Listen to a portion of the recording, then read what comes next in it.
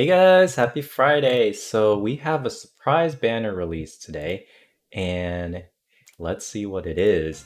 I know it's kind of weird because they released it on a Friday. Usually these things are, right over the weekend or um, kind of Monday, Tuesdays, but it's a holiday on Monday, so let's see. Friday.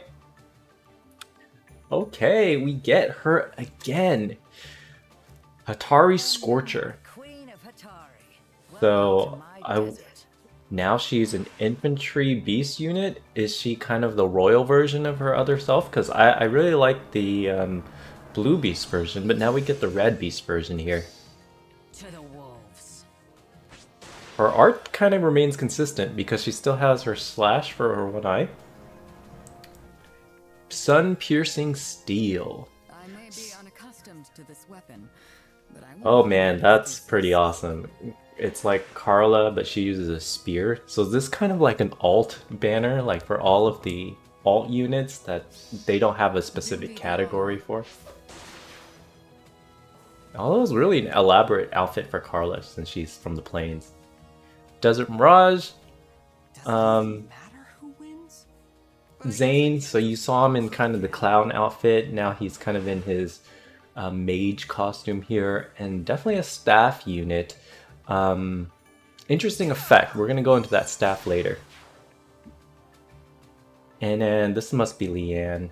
Oh, like Leann and Azura. You have a beautiful voice. Thank you. Okay, so this another Azura unit, guys. We have so many Azuras. But it does come with 2 new moves. She still get her grave waves, but now it's kind of our first, because, Leann was a beast unit, she can actually move 3 spaces, but now we have a legit cavalry singer. Do they all move again? Yeah, it's pretty OP being cavalry singer dancer unit. So I think it's the first of their kind. Okay, Paralogue of Lost Kingdoms. This is why they're all in kind of this deserty outfit. I know they did it last year as well with Tharja's country, Blasian, but this is Hatari. Let's see if we get anything special here. Maybe a grand hero. No, Xane's gonna be demoted, so you don't have to worry about that. You're gonna get him anyways. Definitely pull for green here. Green is OP'd. So it doesn't look like we're gonna get anything else, but I will look at the new skill. So Nailah here, she gets Royal Hatari Fang, and I wonder if her other unit is actually gonna get this sometime in the future as well. But it is a red weapon, so I don't know. So of course you get the Kanto Rem 1 here. You can use an additional move if you haven't used the move yet. While transform, only while transform though. So it accelerates special trigger. If unit initiates combat or within 2 space of ally, 5 to all stats, and neutralizes effects that guarantee the foe's follow-up attack or prevent the unit's follow-up attack during combat. Meaning that she can do the follow-up attack, but they can't. Of course, if unit is adjacent to beasts or is alone, they transform, and when she transforms, she gets +2 attack. But here's kind of the new thing: deals 7 damage extra when special trigger, and neutralizes effects that grant special cooldown charge +1 to foe and inflict special cooldown charge -2 unit. So Sturdy Surge is the other new move here. Sturdy Surge, when you initiate the attack, you get +7 attack and 10 defense. That is a lot of defense, but there's an additional effect. Also, if unit deals damage to foe using special, and she has a low special Luna there, and you can even make it lower with Moonbow if you want. If unit deals damage to foe using special, restores HP to X% of unit's max HP, X equals unit max special cooldown value times 20 plus 10. Kind of very complicated formula, but having a low count special is actually going to benefit her quite a lot. Okay, we're going to move on And we're gonna look at Karla, who's not using her sword anymore. She's using kind of this lance or spear, depending on what you guys want to call it. But it is called a lance in the weapon. Dry Blade's lance. Accelerate special trigger -1. Again, this is going to lower that special trigger at the start of turn 1. Grant special unit cooldown -2. So she's going to start by triggering her special at start of combat if unit is above 25%, +6 to attack and speed. So she's going to be a really fast unit. You're going to want to put some sort of Swift Sparrow on her, or I think it's called like Sparrow Surge or Surge Sparrow. Yeah. To unit during combat and deals damage X% of unit speed when special triggers. So this banner seems to have the pattern where you're dealing some sort of damage or getting some sort of benefit based on your special triggering. So that is kind of the gimmick here. Let's take a look at Xane. This is the first time we're getting Xane outside of that clown Halloween outfit. He is a staff unit this time, and he's going to be the demote. So don't worry if you don't get him in the banner, because you'll get him later by pulling random colorless. But his staff is foe cannot recover HP during or after combat.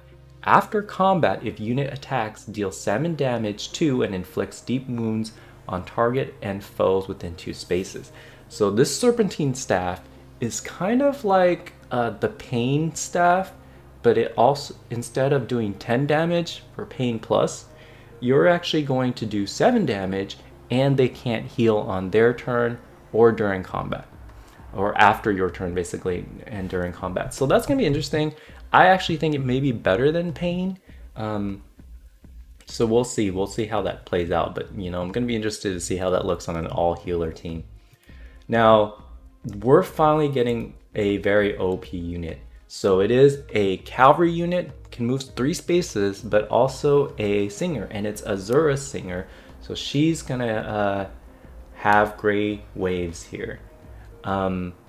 Gray waves, basically, if she sings an infantry or an ally unit, she gets to move, they get to move an extra space. So if infantry moved 2 spaces before, now they can move 3 spaces. If armor can move 1 spaces, now they can move 2 spaces. So that's gonna be important. I don't know so much about her weapon, because, you know, grants +3 to attack. If Sing and Dance is used, grant 6 to adjacent allies for 1 turn at the start of combat. If unit HP is above 25%, plus attack and speed +6 there. So maybe you can use her to fight other mages, because she does have the far trace there for speed and resist, and she also has the cross spur resist. So you, in a cardinal direction there, you get +5 to allies. But I think it's really the sing part that's going to be beneficial to her, and definitely, you know, being a cavalry, she can move 3 units. I think that's going to be important, and Grave Waves is turning out to be so powerful. I know it was on Legendary Azura, so now it's going to be a very interesting move. Now I want to talk about this Harmonized skill because it's actually very, very strong. Grant another action to ally with the highest HP within 2 spaces that had already acted and is from the same title. So we had something similar to this before, where it was Sita and Plumeria. So now we have same thing with Azura here and Leann. Now, grants attack speed +4 during combat for 1 turn. So it looks like that was granted for all allies. Now what you want to do then is you want to move with the same title unit attack and then buff that unit, and now all your units are going to get the attack speed +4 for 1 turn. It lets you hit hard and lets you hit fast, and definitely for mixed with Grey Waves, that's going to be important because she can actually use Grey Waves and then Harmonize skill and actually let that single ally move twice or 2 different allies move. It depends what you do. But being a cavalry singer dancer with the Harmonize skill, very OP unit. I do kind of like the desert theme. But we'll see how this goes. I'm interested to see these formulas that base the damage or healing off of your special, because that's kind of new. So that's gonna be nice. Let me know what your guys think about it, and I'll catch you on the next video. Talk to you later. Bye.